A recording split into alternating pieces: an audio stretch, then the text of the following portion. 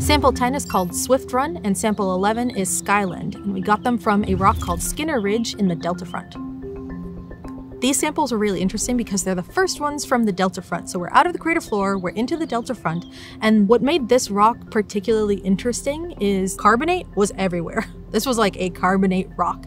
And so in a lot of the other rocks we looked at previously, there was variation across even a small area. There were all of these different minerals sort of clustered together.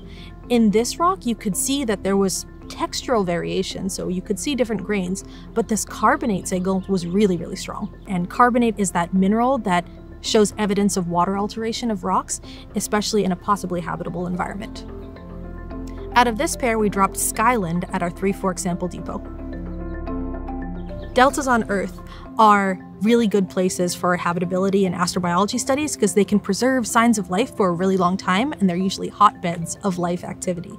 And carbonate minerals, which is something that we saw really strongly in these samples, they can preserve organics and signs of life for a very long time.